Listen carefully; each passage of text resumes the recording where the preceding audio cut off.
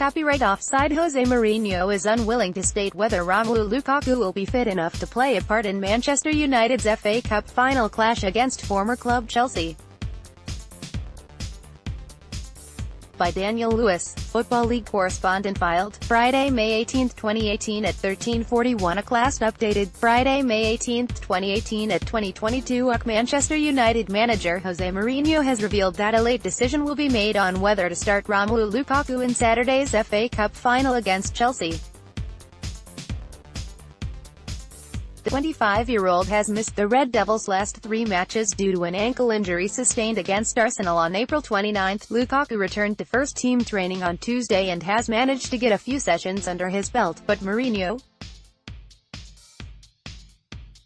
is still unsure whether the Belgium international, with 26 goals to his name this term, can be risked against his former club. "We have to wait until the last moment," he told reporters at Friday's pre-match press conference.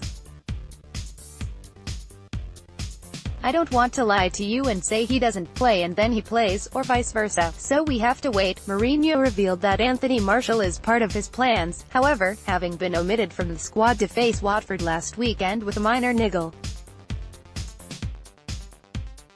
Read next. Mourinho opens up on Conte relationship. Enter your email address to subscribe to SportsMole's free match previews newsletter. Updates are sent twice a week. Follow at @SmonUTD to get every Man UTD headline from SportsMole, and follow at SportsMole for the latest breaking news story. Select and display your favorite team's news and scores in this panel.